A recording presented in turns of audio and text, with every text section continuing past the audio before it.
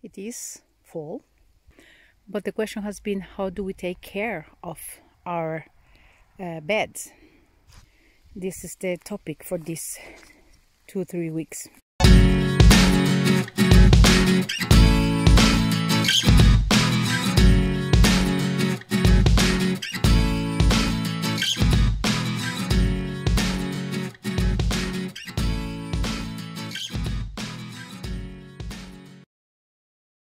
Today I got the question of what to do with the strawberry plant and what we do with the strawberry plants. And you can see here we're already having some wood chips and compost.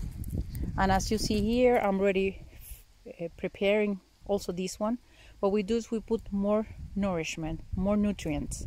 The reason is because in winter time, all the plants or the earth works with the nutrients.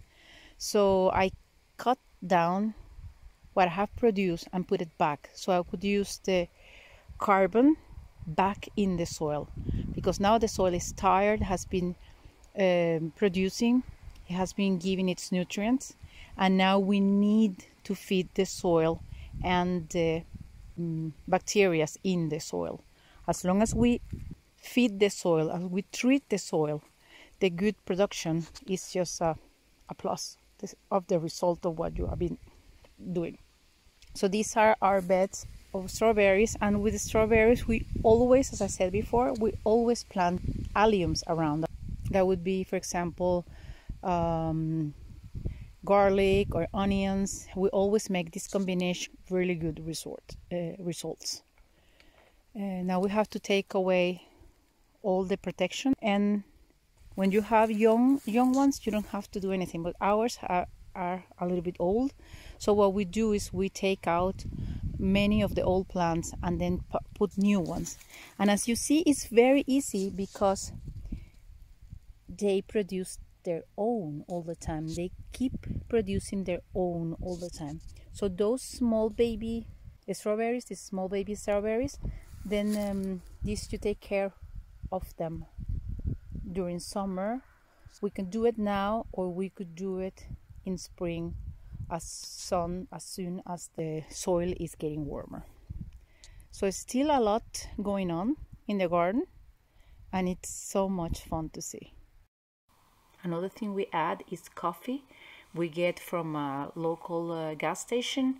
They sell to their customers coffee, and we get the used coffee. And you see Janetic here adding coffee to the beds, and we put it all over. We do it now, and we do it in spring. And in this way, we try to imitate nature. With coffee, we give nitrogen to the soil that the plants need to grow in spring.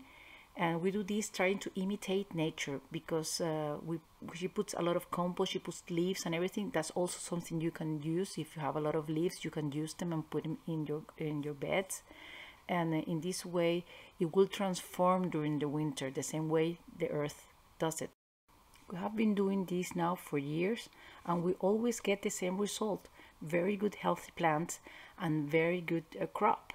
And that keeps the soil warm. When you have good nutrition in your soil, it gets warm, and then it produces more. Here you see my spring onion, and it's the middle of October, and she's still giving, and I cut it and she keeps giving.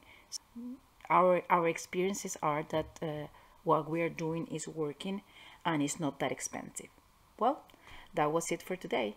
I'll see you next Friday, and thanks for watching. Bye bye.